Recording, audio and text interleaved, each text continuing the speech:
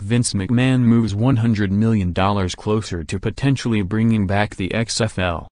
Last week, a journalist's tweet and an intriguing statement from the WWE stoked widespread speculation that Vince McMahon was thinking about bringing back the XFL. But what really talks is money, and on Thursday, McMahon appeared put an eye-opening amount of it toward a return of his ill-fated football league. According to ESPN's Darren Rovell, McMahon sold 3.34 million shares of WWE, worth approximately $100 million. That money, per WWE filing with the U.S. Securities and Exchange Commission, is meant primarily to fund a separate entity from the company, Alpha Entertainment LLC, which Mr. McMahon established to explore investment opportunities across the sports and entertainment landscapes, including professional football. The WWE employed similar language last week in its statement, adding that McMahon, the CEO of the pro wrestling company, had nothing further to announce. The influx of millions of dollars into Alpha, though, along with reports that it has filed for several trademarks associated with the XFL, could be strong indications that McMahon is intent on reviving the league. The XFL lasted just one season, in 2001.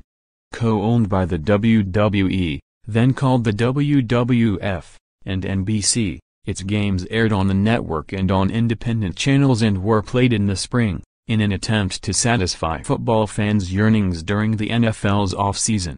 The new league was meant to one-up the state NFL by adding some of the violence, raunch and personal rivalries, staged or not, of pro wrestling, and it offered innovations, including extensive use of Skycam during telecasts, that have lasted well past its demise.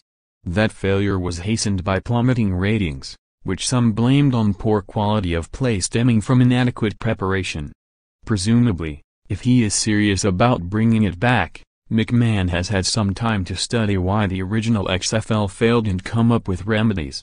He may also be emboldened by some fans' disenchantment of late with the NFL, which has attempted to dial back violent plays in an effort to limit brain injuries, and is struggling to address the issue of player protests during the national anthem.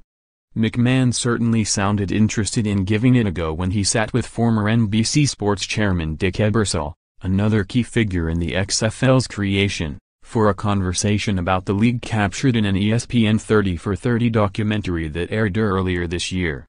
"Do you ever have any thoughts about trying again?" Ebersol asked.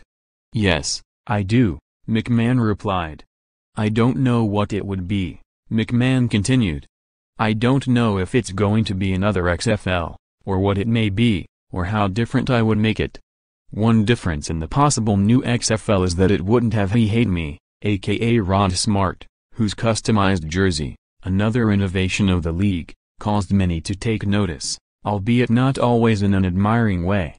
However, according to Rovell, the WWE recently filed for the He Hate Me trademark, which was abandoned by Smart in 2011, hinting at a plan for another player to once again bear that message on the field.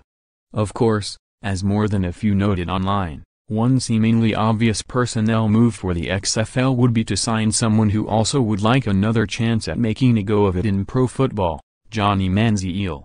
Read more from the Post. The Kirk Cousins market may have changed, but demand has not. Florida State may not be eligible, but is still expected to play an independent.